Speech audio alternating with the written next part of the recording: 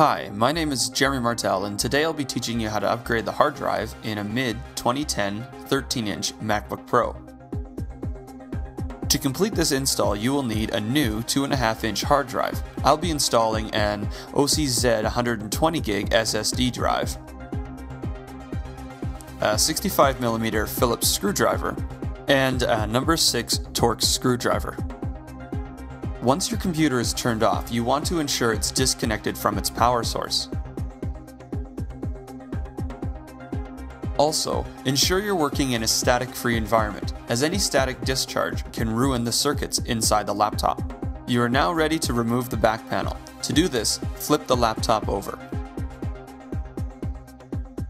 The first thing you need to do is remove all the screws that outline the MacBook Pro using your 65mm Phillips screwdriver.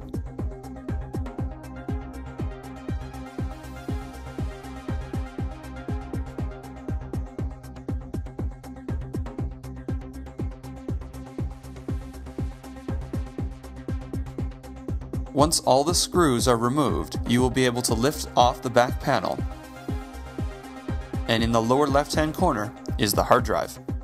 The clear tab attached to the hard drive will help you lift it out. However, first you'll need to remove the brackets that hold the hard drive in place. They are located at the bottom and top of the drive, and you should only need to remove the top bracket to remove the hard drive. You will need to loosen the 2 screws holding down the top bracket using the 65mm Phillips screwdriver to remove the bracket.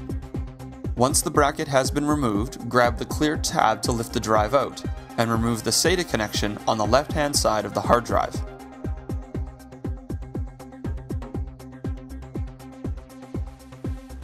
The hard drive will have 4 Torx screws, 2 on each side, that the mounting brackets use to hold it in place.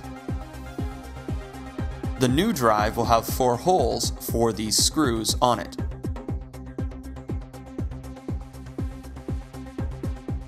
Using the number 6 Torx screwdriver, you will need to remove the screws on the old drive and attach them to the new drive.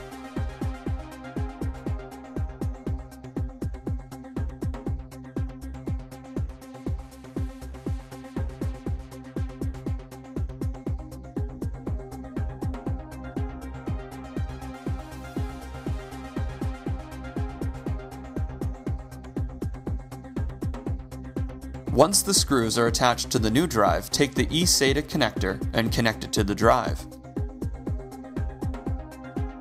Next, remove the clear sticky tab from the old drive.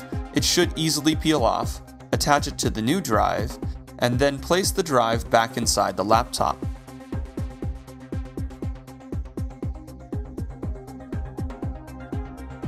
Reattach the top mounting bracket so it will hold the drive securely in place. We are now ready to put the back cover on. Place the back cover onto the laptop and then put all the screws back in place. Be sure to be careful when you're tightening the screws, as it is extremely easy to strip them.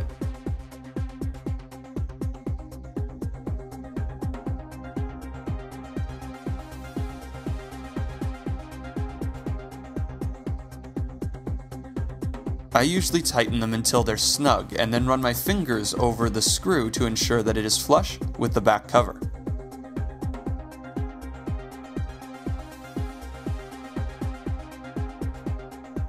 Once all the screws are in place, turn the laptop over and you're ready to go.